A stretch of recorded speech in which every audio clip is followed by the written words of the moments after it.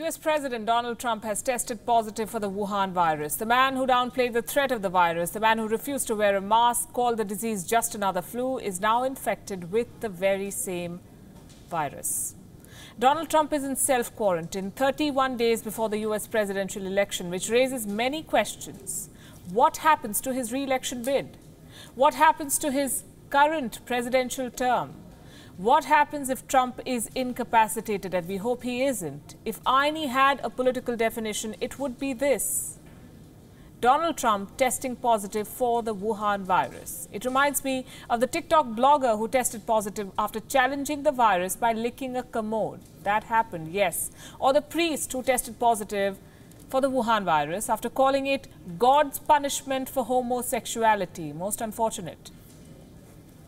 Anyway, back to the latest from the White House. Reactions have poured in from across the world, as have questions. Who takes over if President Trump is incapacitated? What about Joe Biden? Didn't Trump share a stage with Biden just a couple of days ago? Is he at risk too? We'll try and answer all of these questions in the next 5 minutes. We'll begin with a tweet. The tweet. This is Donald Trump confirming to the world that he and the First Lady, Melania Trump, have tested positive for the Wuhan virus, and that they will be in quarantine. How did Trump get infected? One of Trump's senior advisors tested positive. Her name is Hope Hicks. She is one of the president's close aides and travels with him regularly. Hicks had accompanied Trump to Cleveland for the presidential debate. She was also seen with Trump and other White House officials earlier this week. None of them had masks on. No surprises there. Trump confirmed the news of Hicks being infected just 2 hours before he tweeted about his own test results. So what happens next? Trump is currently under self-quarantine. The president's physician, Sean P. Conley, has issued a statement. He says, and I quote, "The president and the first lady are both well at this time, and they plan to remain at home within the White House during their convalescence." Conley has also said that Trump will, quote-unquote, continue carrying out his duties without disruption while recovering. Trump is 74 years old. Experts say his age and obesity puts him in the high-risk category, which means there are chances that Trump could show serious symptoms of the Wuhan virus. So what's his status right now? Is Trump showing any symptoms yet? The White House has said that Trump has mild symptoms. I do not want to sound ominous, but there is a very relevant question that we cannot afford to ignore. What happens if Trump becomes seriously ill? The president has the power to invoke Section 3 of the 25th Amendment. In other words, temporarily transfer his power to the vice president, which means Mike Pence becomes the acting president of the United States. Such transfer of power is not new. President Ronald Reagan transferred his power to his deputy in 1985. George W. Bush did it twice, in 2002 and 2007.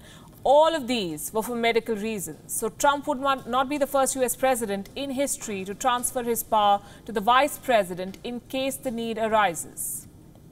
We were told earlier this evening that Pence has tested negative for the Wuhan virus. This is despite coming in contact with Trump recently, which is good news for Donald Trump. I'll tell you why.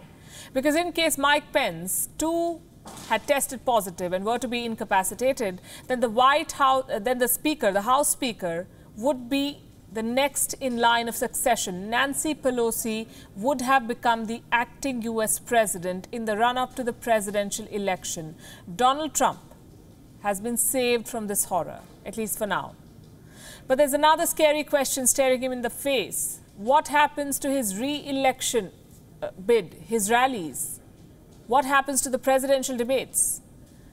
The next one is scheduled 14 days from now.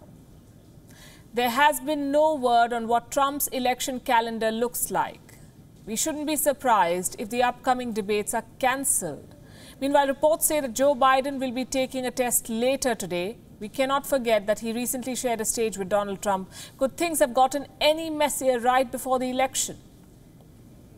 In all of Trump's bizarre statements, estimates, and contradictions, did he ever consider that he may test positive for the Wuhan virus just 31 days before the presidential election? Take a look at some of the statements that he made in the past few months. The virus. They're working hard. Looks like by April, you know, in theory, when it gets a little warmer, it miraculously goes away.